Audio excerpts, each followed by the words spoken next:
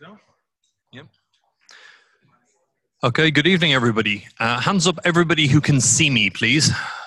Excellent, all the way. And hands up, everybody who can hear me, please. God help you all. Okay, good evening, everybody. I'm acutely aware I'm standing between you and beer, so I'll try and keep this to a reasonable pace. It is often said that there are two kinds of people in the world. Those who are excellent timekeepers and time managers. Hands up anybody here who thinks they fit into that category. Get out. Hands up anybody who thinks they fit into the second category, which is the time some occasionally gets away from them. Few more hands. And for some reason, slides are not moving along as they should. Okay. This is how it feels for a lot of us. And I'm here to talk about some strategies which may help you with this. It's intended for a technical audience because we're not afraid of technology. We're not afraid of letting technology help us in what we need to do. And it's also because a lot of us are interrupt driven. This quote resonates with me a lot. Because unfortunately, for most people, your brain is telling you, I got this. I'm good. You can trust me to remember this for you. And I'm sorry to be the one to tell you this, but your brain lies to you. Your brain tells you it will remember everything. Sadly, for many of us, this is not the case. What you want to do is you want to free up your brain for working on things, not for remembering things. And to do this, you got to have a system. And as anybody who's, say, read Getting Things Done or any of its variants, it's important, yeah, a few hands, it's important to have a trusted system. And you have to trust your system because you're essentially going to outsource your remembering function to your trusted system. And there's a rule about using the trusted system, which we like to implement in god-awful dog Latin. Non scriptum, non est. If it's not written down, it doesn't exist. And in this case, it means use your trusted system. Put the information into your trusted system. Trust the system. Now, some people are good with analog, some people are good with digital. For a lot of people, me included, there is a certain amount of stickiness of things that's to be observed when you go analog. So if you're analog, go analog. But I understand that this is 2019 and that for some of you, you like to use digital technology. And that's okay too. It's really all about whatever works for you. And one of the things you can do, because these marvelous devices that we have access to have calendar functions, they have to-do lists, and I'll talk a little bit later on about some of these. But essentially, you also have to think about your gathering points. What are your gathering points? Your gathering points are the places that work accumulates. For some of us, work comes from email. For some of us, work comes from ticketing systems. For some of us, work comes from someone stopping you in the corridor and going, can you do this kind of, just this one more thing, one little thing for me? It's like some kind of demented Steve Jobs. One more thing. And if that's the case, then perhaps you have to have a way of coping with this and say, thanks very much. Yeah, I'll absolutely get that. But would you mind sending me an email because I'm away from my desk? So send me an email, and the email should be, recharge the dilithium capacitor and cross-reference the flux capacitor. And what you're doing is you're taking a little bit of thought away from the person. You're giving them the words to use. Because you then know if that's what they send you, a little light bulb will go on over your head and you'll say, yes, I need to do that thing. And if the person doesn't send you the email, then perhaps it wasn't that important after all. Now, a lot of people like to use to-do list software. And there are things like Remember the Milk or Todoist. Trello is a system which a lot of people use. And Trello's got more of a project focus to it. You can do shared boards and things like that, might be more appropriate. for an enterprise/ISP environment. But I use a slightly different piece of software. I use something called Workflowy. Why? Because with a lot of the to-do list software, you do a thing, you mark the thing as complete, and poof, it's gone. Hell no. Because when I mark something as complete, it stays on the damn list. And this means that I can see of all of the components of a job, which ones have I done and which ones are yet remaining to be done. This is roughly what a simple thing might look like. You can pop notes on things. No kittens. And you can use this for your work life. You can even use it for your home life. Some people like Tom Limoncelli in his book, Time Management for System Administrators, say you should use the same trusted system. Trust the system. Subliminal messaging at its best. You should use the same system for your work life, your home life, whatever other kind of life you have, really. And what I do is I separate out two things. I use something like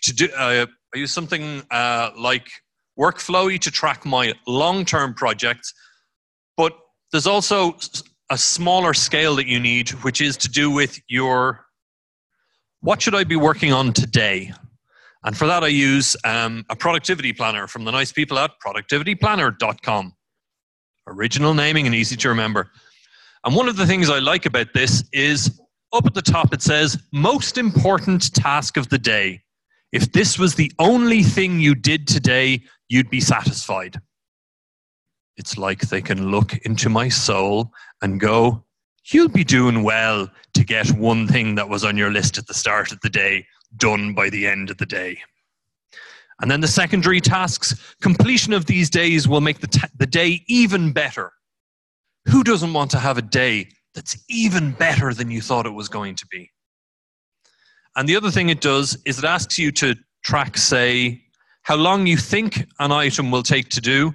And then at the end of the day, you can have a look at this page and have a good laugh and work out how much time you actually got to spend on the thing in question. You'll also notice it says it's tracking these as 25-minute bubbles. I'll come back to that at the end of it. But one thing you've got to have is you've got to have a plan. And as a great sage of our time once said, I love it when a plan comes together. And in particular, the plan I have is first thing in the morning. I know this is going to sound blasphemous to many of you, before you've had your coffee, which is probably your third coffee, knowing some of you. But before you have your coffee, sit down and work out what are you going to do today. What some people like to do is they like to take their calendar, the shared calendar across the company, and block out sections of it and say, I'm going to be doing this job here, I'm going to be doing this job here. And then people say, but what happens if I get interrupted and I lose 2 hours of work? And it's like, that's fine, but take the thing you were going to do and move it, and then note in your calendar the thing that interrupted you so you can keep track of it. And there are a couple of managers in the room, and usually they assign you priority 1, priority 2, priority 3, and priority 4. And we all work in the priority 1 stuff because that's really, really important, right? And priority 4, yeah, you'll get to it whenever. Do you see this little guy? This is a priority 4 task. All he wants is your love. Because priority 4 tasks don't get a lot of love. And in particular, people say, I'll work on the priority 1s, and then I'll do the priority 2s, and then I'll do the priority 3s, and then you're dead. So you have to make time for your priority 4s. Just look at the little guy. If there are any managers in the room, I'm assuming that you assign different priorities of task, and that you don't expect the people who work for you to just do the high priority ones. And, you know, you've got to make a little time in your life for the cute little fluffy P4s. And again, if you're in the habit of scheduling in your calendar, you can schedule some of your P4s so that, God damn it, sometimes you just get to scratch the kitten behind the ears. However, if you're in a very interrupt-driven environment, getting time for projects can be kind of tricky. And what you need there is you need a shield. And perhaps you can set up what Tom Limoncelli calls an interruption shield, where if you're working with a colleague, maybe she can field the calls in the morning while you work on project time, and then you flip it around in the afternoon. In some teams, there's, say, an in-hours rota that everybody takes a day at a time or a week at a time, and then they'll be the point contact person. Tom Limoncelli talks about this a little bit more in terms of layout, and if people come to approach you, do they hit the tier 1 engineers first, and only then behind them are the tier 2 and behind them are the tier 3? I love that he thinks we all have the room for this, but hey. If you're interrupted, as I said, write it down. And sometimes for some people, they have to track their time in much greater granularity. And a system like Toggle, T-O-G-G-L, can be useful for this. But when you do get to work on a project, focus is your key. Anybody know what that's called in Italian? Pomodoro. And the Pomodoro system says you set a kitchen timer, but not a real kitchen timer, because then your cubicle mates will kill you. You set a timer for 25 minutes, and that's what you go with. There's software available to do this, like Tomighty on a Mac or equivalents. Get one of those. And the idea is you do 25 minutes working on a particular task, and then when you finish, you mark it on your list. And that's why the 25-minute blocks are in the productivity planner. Other people will interrupt you. This is here to make sure you don't interrupt yourself. You're all looking quite thirsty, so I'll stop it there. But a couple of things. Recommendations. Julia Evans has a couple of wonderful zines, including the legendary Oh Shit Git, and also a very good one called Help, I Have a Manager, which in particular has a page about what to discuss with your manager in one-to-ones, which I totally recommend to everybody. Time Management for System Administrators is Tom Limoncelli's book. Little old in the tooth now, but still has worthwhile ideas. And everybody should just go and watch Tanya Riley's talks, particularly the one on cookies versus landmines. I'm in favor of cookies. And fire escapes, which is surprisingly interesting. That's where the productivity planner I use from.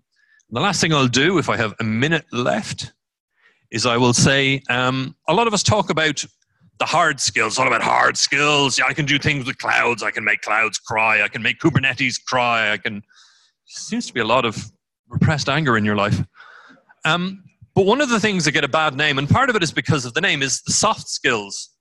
And as I get older, and dear God, I am getting older, it's becoming more obvious to me that while the hard skills are important to help us do our job, what helps us do our job well as a team is the soft skills. And that sometimes it's you'd like to be able to work on your soft skills as well as your hard tech skills. So I put together just a little site. So if anybody can come and catch me afterwards, recommendations of talks or presentations that have helped them. That's live at the moment, just has a few things on it. So have a look at that. And thank you very much for listening to me.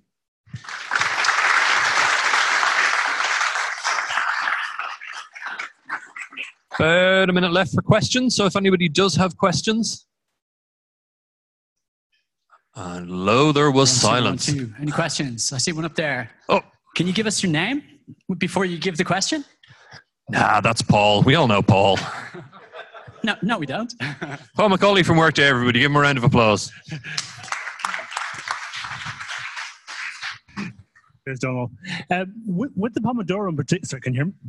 Just about. Yeah, with the Pomodoro in particular, is it fair to say that one technique that works well is to say, I'm working on this, but I will call you back, contact you back in 23 minutes once the timer expires? Yeah, you can say that. I mean, a phrase that people have used with me is, I'll approach someone and they'll say, actually, I'm in the middle of something, can I talk to you later? And even that's enough for some people. Some people appreciate I will talk to you in X minutes because my little timer in the corner of my screen is telling me. And some people just don't take being told to go away and come back later well. That one's a subject of a future talk, I'm sure. Anybody else? Anybody else? Think we're done? Thank you very much. All right. Thank you, Donald.